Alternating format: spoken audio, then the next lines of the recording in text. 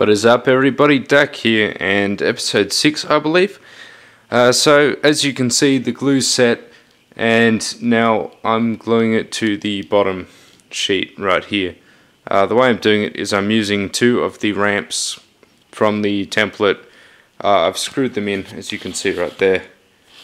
So this sheet's screwed in two spots, and all I've done is the way this formed was it wanted to spread out right at the end. So I've got the end pieces just sitting up against it with pressure outward, and then in the middle and just near the front I have these two pieces which are hopefully prying it apart, so it should meet up at the points there and that part just there.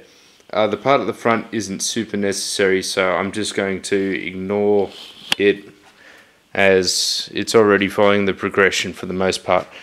Hopefully once this glue dries, these two pieces will actually completely hold their shape instead of just mimicking the shape they were supposed to be doing. Yeah, as you can see just here, I've also rounded over the edge. I used the round over bit on the router, just went down one side, then down the other side, then I got the belt sander just to finish it off. So they should be right to have those two halves just there placed behind them. The glue has now had plenty of time to dry, so now it's the moment of truth. I'm going to pop out the two wedges in here and see if it holds its shape. I can see that these will easily be held in at the back because you can see the foam. I'm not so sure about this side, not sure if you can see, but there is a bit of a gap all along there. Although it seems to touch at the front, so yeah, hopefully that's not a problem, but we're about to find out. If it is, I should just be able to apply more glue. Okay, that seems to have held its shape. Okay, well that's glued in. So, or is it? No, it's not glued in.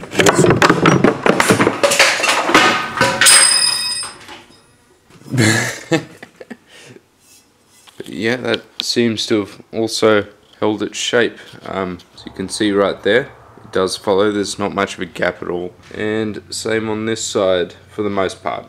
There is a slight gap up there. It's hard to tell how wide it is on video, but it's only about a millimeter gap. Alright, I'm back, and as you can see, the wedge is now glued in place. It's now starting to get quite big, so I'm finding it hard to fit it all within frame. But yeah, you can see that indeed it is quite big. So yeah, it's successfully glued in place, it's held its shape and everything. So I'm now going to put the sides and the back on.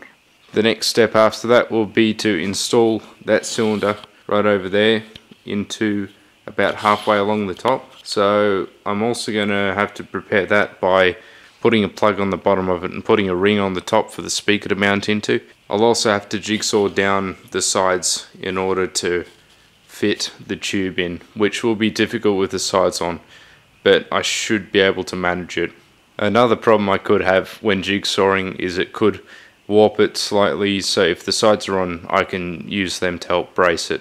So that's another benefit from putting the sides on. Plus I'll get a bit more done on the project, so it'll feel like I'm actually progressing instead of just doing one small step at a time. The sides will definitely be one of the biggest steps forward, adding them to. This one here is probably the biggest step, full stop. I don't think anything inside will be as major as this, apart from mounting the sub itself, putting the panel on the top and firing it up for the first time. All the sides are now glued on, as you can possibly see down there. So now the next part I'm going to do is I am going to make up the plugs for the top and bottom. Top one's just going to be a ring that the speaker mounts into, and the bottom one will completely seal off the pipe. So what I've just done is I've marked out where the pipe is going to go in the box, and since not everything's perfectly parallel, I decided to put two of the exponential curves in the top and clamp them in place in order to get the correct width for where the pipe's going to go. So yeah, you can see right there, I'm going to probably use the jigsaw at a 45 in order to cut down. I'd like to keep that kind of angle in there where the pipe gets cut out, just to keep as much wood there as possible and keep it as strong as possible. Yeah, you can see right there, that's where the pipe's going within the box. It's about a foot away from the front, and roughly the same way from the back. There you can see they're about 32 centimeters. While the pipe's gluing, I could potentially get the jigsaw out and do that. I'm not sure if I'll do it yet or not, as it could be quite difficult.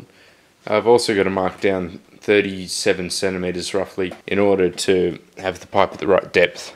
So I also want to take out the least amount of wood possible, which means just below where the pipe is going to go, I want to keep the bottom part of the curve intact. Yeah, you can see right there that this pipe is roughly 30 centimeters long.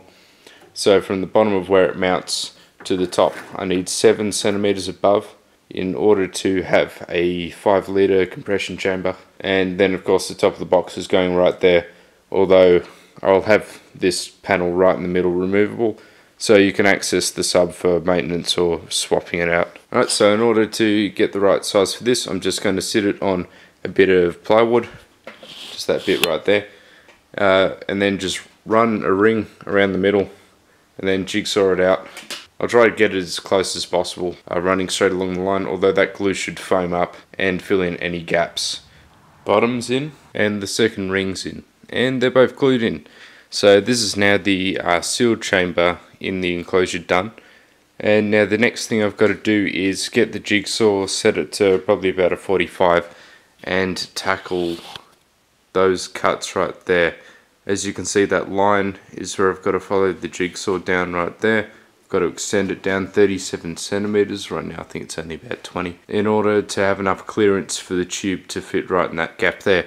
Once it is in though, depending on how close I get it, it should wedge these two sides apart, which means that I can continue building into it without having to use this setup here in order to keep it at the right spacing. I did go into the simulation software just to see what would happen if I put the top on with some sealing tape and put that tube in there with the driver in it, just to see how it would perform without any of the pipes inside. And it looks like it would tune very sharply to 50 Hertz. It would have a huge spike at 50 Hertz, where it would be quite efficient, but that's all it'd do, 50 Hertz. 40 Hertz was minus 15 dB, and 60 Hertz was also about minus 10 dB, so yeah, that's not good at all.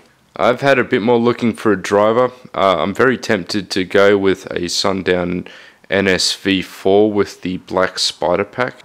From what I can see in the software, it's quite good. Also, they're quite good subs, and the magnets are rated for high temperature, which is going to be very important because it's going to get awfully hot in this tube with a high powered sub with no venting. Doesn't matter how much venting the voice coil's got, because the air's being trapped in here. That's one of the reasons I'm a fan of invert mounting subs in 4th order bandpasses, so the motors get a lot more cooling. You know, something I just noticed about this tube here is if you made this an enclosure, it's super light. Like, it wouldn't weigh more than about 5 kilos, and for anyone who's into performance cars and weight reduction, the things like that, and don't want to give up their base, then this is possibly a good way of getting around it. 5 kilo one of these. Just get either a neodymium sub with a really lightweight magnet, or a sub just like that, which wouldn't weigh more than a few kilos also. And you know, modern class D amps are so compact and light that, you know, you could have pretty good sound for only 10 kilos. Some sanding and some jigsawing later, and I've now taken the notches out. So you can see the tube outfits in there right now. I've still got some more filing to do on it yet, but I'm going to have to call it for the day. I'm pretty tired after doing that. It involved doing some upside down jigsawing, which is never fun. But yeah, as you can see, the tube's in there. It'll need to be glued and epoxied into place and such. But yeah, it's coming along. The next part to do will be get some foam and some fiberglass in order to form the throat of the box that curves down there, and also do something about the curve that comes up the middle and the two curves that go around the sides. So I do have those two bits right there that are going to go in that corner and that corner. This will also really help to brace the box. Due to some spring loading, it's a bit narrower at the top, so just wedging it out should make it a bit easier to do certain things like install those into the back to be at the right distances. Although I won't be gluing it in yet, as I've still got to do the stuff underneath it, and if I were to put in there permanently now, it'd be really hard to get to.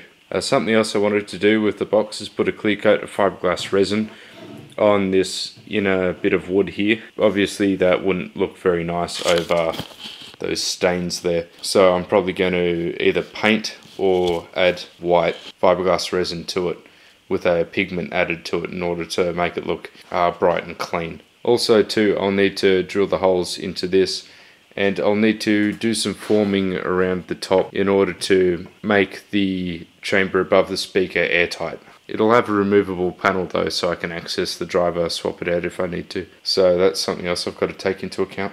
But yeah, I've only got one more week to work on it properly, so hopefully I get a bit more done. Just looking at it right now, if I can fill it all with fiberglass, so if I can fill it all with expanding foam and start carving away, and then add the fiberglass to it, it could actually not take too much longer to get it done. I think I've only got a few more bits of wood I need to cut for underneath there, and also the two bits that go along there and along there that go inward to these two curves. Yeah, if you enjoyed and want to see me finish it and test it, then subscribe. Also hit the like button to let me know if you're enjoying the videos, and also of course leave suggestions.